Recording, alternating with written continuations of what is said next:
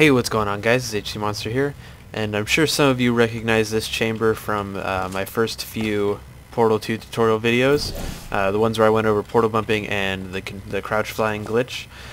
In fact, that is actually why we are here today. I'm going to be doing a little update video on the CFG, or ExFu, I believe is what people are calling it these days.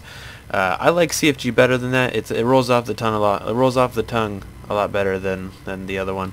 But anyway, I figured out how to do some stuff that I didn't know how to do before. I remember, if you remember me talking about like how going backwards is the only way that I could figure out how to gain upward momentum.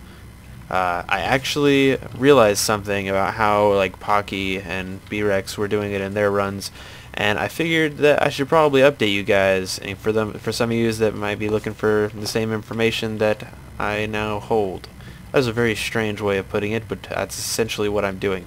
So, the main purpose of this is we're going to be going over how to gain upward momentum. There's really only one way that I've found to do it, other than bumping into something that's slanted. That works too. But basically, you want to go into your CFG like you normally would. You stand still, you crouch, except for this time, instead of jumping or leaving, you uncrouch and just walk out and then jump. The reason this works is well, I mean, I can't really say why it works. I have no idea why this glitch works, but basically, you're leaving the extrusion funnel in the CFG glitch while standing. So that allows you to be able to crouch, and when you crouch off the ground, physics and stuff happens, and it allows you to gain all the upward momentum from your jump while still maintaining the fly glitch. The only way to break it is to turn off the extrusion funnel or move your portal. Unlike when you're in the CFG while crouching, you can just uncrouch to get out of it. Sadly, when you're doing it this way, you can't just crouch to break it. You have to shoot a new portal. But this does allow for some nice things. I mean, personally, I think it lets you go faster too. I might be wrong though. I think you go faster off the start because you're momentum from jumping, but those are just my own thoughts. You can still do all the other things with the CFG in this, like when you go through a portal and come out of the floor, it makes you go retardedly fast. That's still a thing. Main difference is just instead of coming out of this crouch, you can uncrouch and come out of it, and voila. Also, you don't have to be as slow as I made it seem in the first tutorial. You can literally just walk up to this, crouch, and then come out of it that fast, rather than having to chill there for a very long time.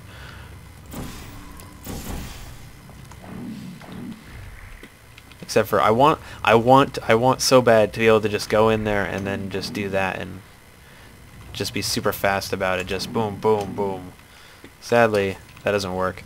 You do need to be in there for a little bit of time, but not as much as I made it seem in the first video. I believe that's all. I came across the glitch the other day when I was running a map, and I instantly put myself into a CFG. I haven't been able to replicate it. I can only do it on that map. It's Tough 3. It's on my channel. I did a speed run of it. You'll see it in the run. I made sure to note it in the text in the corner, but I haven't been able to figure out exactly how to replicate that in other maps.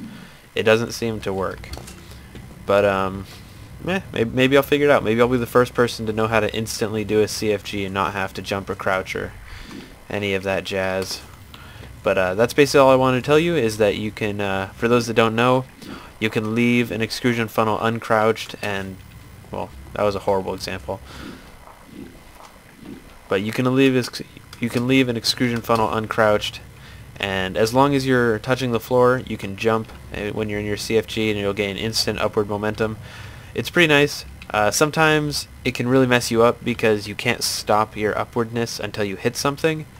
So there's that. Also, the only way to go down is, as I said before, to break your portal, go through an emancipation grid, which does break your portal, turn off the extrusion funnel, or there are no slanted ceilings here, but if there was a slanted ceiling, you just need to hit it and then it'll propel you downwards at the same speed that you were going off of it, if that makes any sense. It's like an upside down ramp. Think of it like that. It's like, say I'm going at it at this speed and I hit the ramp, it'll more than likely send me angled downward at this speed. So there's that for those that wanted to know how exactly they were doing some of these maps. This is used in Propulsion Catch, at least one of the routes.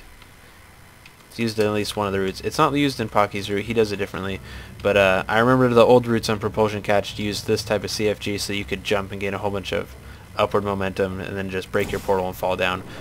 But that's basically it. I don't know why this thing's glowing. It's probably because I'm actually in the chamber creator right now. I didn't feel like loading this up in an actual thing because I knew that this would be faster if I just loaded it in the chamber creator and then went to instant play or whatever. So that is it for this video. Oh, that was way to break the combo, Blue Portal. And I will see you guys next time.